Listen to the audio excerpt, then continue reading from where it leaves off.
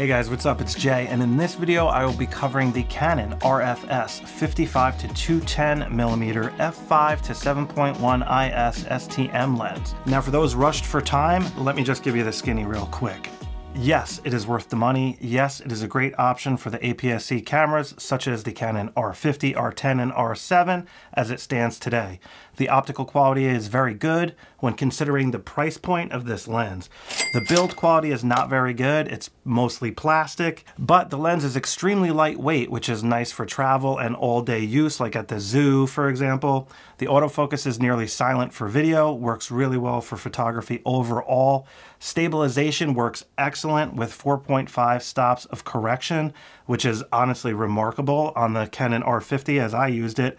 If you use it on the R7, you can get 7 stops of stabilization. So the bokeh rendering is also pretty solid, and thanks to the 29mm minimum focus distance, you can get some really high quality close-up photography and video at 210mm handheld, which is, just very impressive. For those wanting more details, let's get into it.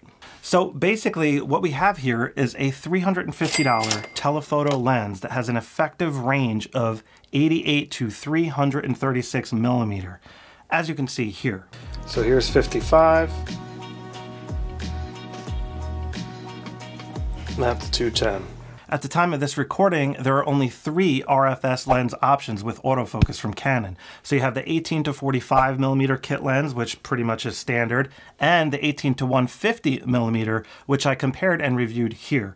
And now we have the 55 to 210mm lens option. All these RFS lenses can be used on the full-frame Canon RF cameras as well, but the cameras will automatically switch to the smaller APS-C crop mode, dropping the overall resolution down. But it is nice that these will work, just so you know. So the lens is very lightweight at only 9.5 ounces or 270 grams, but on the cheap side, build quality-wise, as you can see here, it is mostly plastic and lacks buttons and or switches for more control. The zoom feels really good, and the manual focus ring also is very smooth and buttery.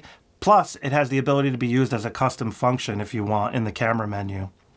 Now, looking at the front of the lens, we have a 55mm filter thread, and this lens features a super spectra coating to help minimize ghosting and flare. Seems to work pretty good. Looking at the back, we have lots of plastic and not really much else to report. So the focus motor is an STM design, and it works really good overall. It's fast enough to track moving subjects pretty well as long as they're not moving too fast, and it's very quiet, nearly silent for video.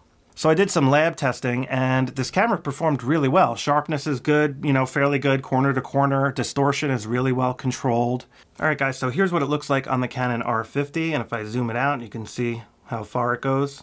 Extends a decent amount there. And when you put it up to your eye, this is what it looks like. So looking at it from the side, you could see, if I turn this way and zoom in and out, I actually usually lift my glasses up for this and put my eye right to the viewfinder. It will help just block out the light a little bit, but hand holding, you can see here, it's very easy to use. You can zoom it in one stroke. You don't have to do this. You can actually get it in one continuous zoom like so. So it does not come with a lens hood, which is worth noting.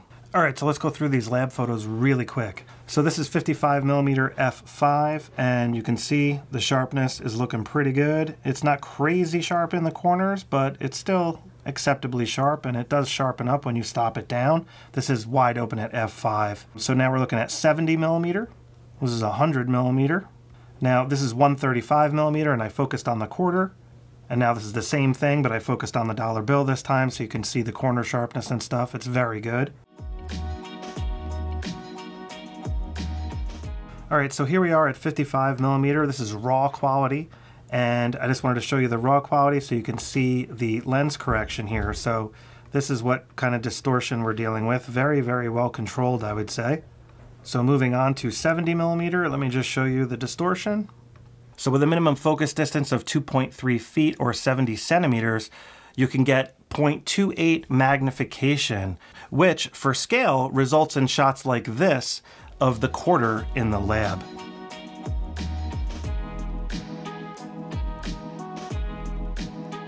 Alright guys, so let's go through some real world photos here. Now I took hundreds of photos with this camera and lens, but I'm gonna just limit it to the ones that I think best represent you know, what this lens can do in the real world. Like, that is my goal, just to show like what this lens can do for you in the real world. So let's just get right into it. So I found one of those, you know, those the backup mirrors, I guess you call them. So I just took a silly photo of myself. Now here, this is a really cool photo, I thought, because it shows you how you can get what's called telephoto compression. And you'll see what I mean here, because at this one I'm at 72mm and there's not that much telephoto compression. But when you go to this one, now you can see how like what looks, it kind of like squashes the data together and gives you this really cool depth of field. And that's like telephoto compression. So I thought that was a good example. Now here there's just a truck, and I just wanted to show you what it looks like when I focus on the building to the very right. So now I'm focused on the building on the very right, and you can see how the truck just butters out. I mean, that is really good background separation. The rendering is nice and smooth and creamy. We're looking at some butter. That's definitely some butter back there. Now here there was these weird ball things growing on this tree. So at, let's see, 55mm here, and then at 210mm here. And if I zoom in to 100%, you can see the detail. And again, it's just very, very good. This lens optically, especially in the center area, is nice and crisp. So I was impressed. Now just a nail. This is a large nail hammered into a telephone pole. Background separation is really good. This mark over here, there was a piece of dust on the lens. That was my fault. Sorry about that. A couple of photos have that in there, but that's not a problem with the lens. That was just my error. I had dust on it. Now here I just wanted to show you what it looks like shooting at brick, so you can see just a little bit of distortion. Now on the way to work I saw this cool duck. I'm also shooting through weeds, so you can see the weeds out of focus in the foreground. And this camera is just locked on the subject. It has not lost the subject once, which is incredible.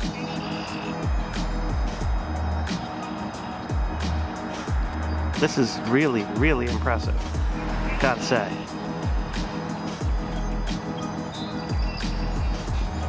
All right, I wanna get a couple of photos quick. I mean, look at this. It's really good detail. Still excellent shots, I would say, of the duck. So here's just one of those cattails. And this is cool because you could really see the detail and the high contrast. It's just hard for a lens to capture this accurately with the bright light on it. And you can see this lens does a really good job. Now here's just another shot at 210, and the background was really far away, so I knew it would really blur out. So I just took this sample photo, and if you zoom in here, you can see how sharp it is. I mean, the detail is just incredible. Aimed down the street here, took a couple of snapshots. We got a Taco Express down here. Now this one I just focused on this little street marker here that was on top of the fire hydrant, and I just wanted to show you how the background renders in an environment like this. So if this was someone standing there, this would be a cool portrait, for example, you know what I mean? And the background would be nice and blurry. So that's why I took this sample photo, just to illustrate that a little bit. Now here is the building that's behind that red thing we were just looking at, and just to the right a little bit. Again, just showing you how this handles, and this high contrast area in the corner. You can see there's no chromatic aberration, there's no fringing or anything. Looks really good. Now here's one at 55mm. I did a bunch of 55 to 210 comparison shots. This is one of them. So here's 55, here's 210. So that is the real world range, which is remarkable. You can actually see there's somebody in there. Look at that. Now I just shot aiming at this brick wall. The paint was peeling back, and I thought this looked really cool. Just some interesting masks that somebody made out of wood, like funny faces. Now this is just a roof, this old clay tile roof. I thought looked pretty interesting, like repeating patterns. Here's just one of a sign over in Chester. Now here is the train track. You know, they have the rail trail that you can walk on, and they give you these like cool fun facts sometimes you'll see on the side of the rail trail. So I just took a photo of that. And again, you could see the detail captured is quite good. Now here I just took a shot of a fence out of focus, and it had like specular highlights on the fence, like bright spots. And when you're out of focus, those bright spots turn into bokeh balls, as you can see here. And the farther the bokeh balls are away, the larger they get. So I was shooting at an angle at the fence. Now I got the camera really low to the ground, and I focused on some of these like big bolts on this bridge. And again, you can see up here, this is that fence again. And just look at how cool that looks, the rendering. Now here's one at the minimum focus distance, and you can see just how sharp that is. There is a little bit of green fringing here, you can see just a touch.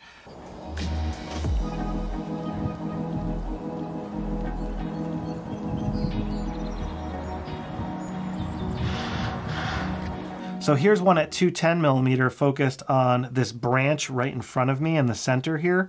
And now I switched focus to the truck in the background.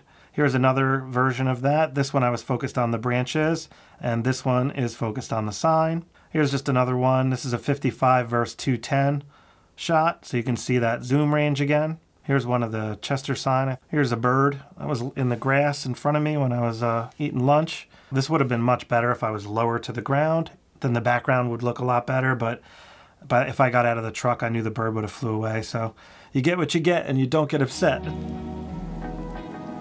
Very, very close to the water level, so it blurred out the water in the foreground, which I thought looked really cool. Here's a landscape version of the same shot. And this is, again, is kind of that telephoto compression effect where you get that foreground blur. It looks really good. Here's one of just a fishing lure stuck to the line. And I did edit this one a little bit, so it has a little bit of a vignette on it. Same thing with this one. I did edit this just a little bit. Now, I was actually recording with my Sony a7 IV and Zeiss 55mm f1.8 lens, doing some testing, and I just took a photo of that setup with this lens. And look at how good that looks. I mean, that looks excellent. Now, here's another one looking down, and you can see the road in the background here just butters out. And this is at 135mm. And you can see, as long as the background is far enough away and you're close enough to your subject, you can get killer background separation, which obviously I'm a big fan of. I'm constantly raving about it. Now here, this hawk was on the wire, and I took a photo. Now this is cropped all the way in because I couldn't get that close to the bird. I was afraid it would fly away, and it did fly away. I then moved to the right, and through trees, I was able to get this shot. This is what it looks like, not cropped. And zoomed in a little bit, you could see here the detail. This is pretty darn good, considering I was shooting through trees and I really wasn't that close to the bird. But right after I took this shot, the bird flew away. Now, I just took a quick snapshot of Layla, and I just wanted to show you, if you want to use this in a portrait environment, what you can get. Now, this is just a snapshot, nothing fancy, but we were down by the river, by the Green Bridge that I shoot at a lot. This is what it looks like. You can see the sharpness is very good. And here's just another one. I just put weeds in the foreground so you can see how the weeds render. And I thought they rendered very interesting, how they look. Now this one, a bird just landed in front of me on a branch while I was going for a walk, so it's just a quick snapshot. I did pull the shadows up a little bit on the bird, so the bird was a little bit darker on the original photo there. Now this one is a raw file. These are straight off the camera. It's a really cool old Air Force plane in a park down the road.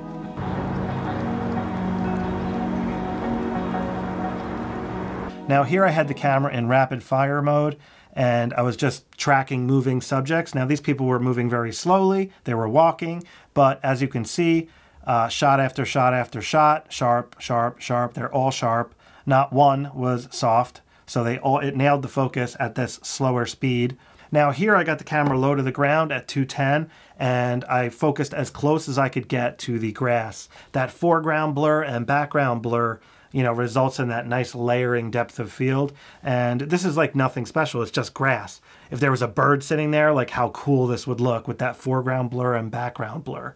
Now this dude was on a powered skateboard, and he was going fast. He was probably doing, I would say, at least 10 miles an hour, maybe 15. And you can see here, again, I was rapid firing in continuous autofocus mode, and they were for the most part sharp. This shot here was a little bit soft, but then it recovered, got a little sharper, sharp, sharp, and not too bad. So I just had one or two that were a little bit soft, but overall, it kept up with that moving subject, which I was pretty impressed with considering the cost of this lens. Now, here's another one. I just wanted to show you a 55 versus 210, and this is a cell tower, and they added some new antennas up there.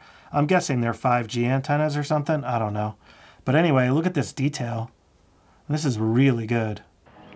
And now I went down to the Green Bridge and I took a couple of snapshots. This is raw quality. I didn't do anything to this photo. It's at 210mm. It's a pretty cool frame. Now here's another one. There was just a lock. Somebody stuck there, so I focused on the lock. Now this shot I think looks really good. There was a guy down here, and just the Canon colors, I mean, beautiful. Now this guy was fishing down below, and you can see what that looks like. There's 55. All the way to 210. Ooh, he's got a fish, I think. Nah, maybe not. Now this was at 55 millimeters, so here's a similar shot, but this time I was at 210 millimeter, and now I can zoom in and you can actually see this guy a little bit more detail. So I focused on the master lock here, and I just wanted to again show you this layering depth of field.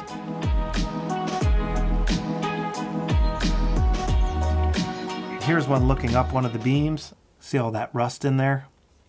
I just stuck the camera in the beam and aimed up. And here's one more of a tractor. This one I did add a little bit of a vignette. I added a little bit of vibrance as well, as you could see, some shadows and stuff like that. But if I zoom in, you can just see the detail there is pretty good. Now this is at ISO 1600. So overall, the video footage looks really good and the focus is very quiet and smooth when transitioning, as you can see here. Yeah, this works excellent. The optical stabilization on this lens works excellent and provides 4.5 stops of correction when used on the R50 or the R10. In addition, when you combine it with a sensor stabilized camera body like the R7, you'll get an effective 7 stops of stabilization correction. That is incredible. Check out these clips of me recording video testing out the Stabe using the optical Stabe only and then the special stabilization mode, which adds some extra digital stabilization. It does crop in a little bit, but the crop will give you more telephoto reach, which can be an advantage in some cases. If you're trying to get a wider view though, it does cost you a bit of a crop.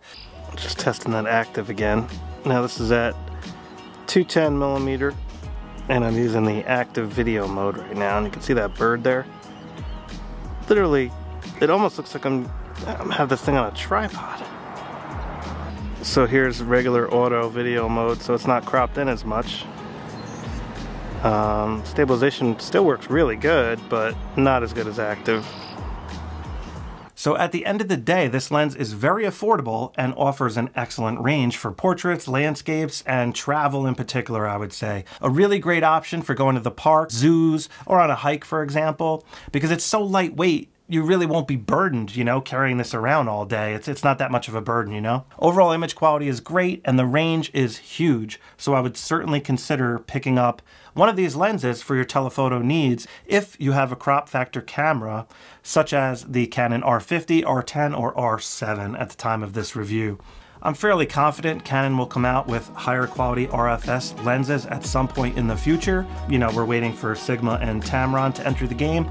Nobody really knows when that might happen, but it is what it is. Now, of course, you could look at the full frame RF lenses if you're looking for better quality, but they are going to be larger and a lot more expensive for the most part. But it's great to know that you could use those lenses on your Canon crop factor cameras as well. All right, guys, if you could please do me a solid and hit that thumbs up button, I would really appreciate it. And please subscribe if you'd like to see more reviews like this in the near future. That about wraps up this video, so thanks for watching, and I will catch up with you next time. Take care.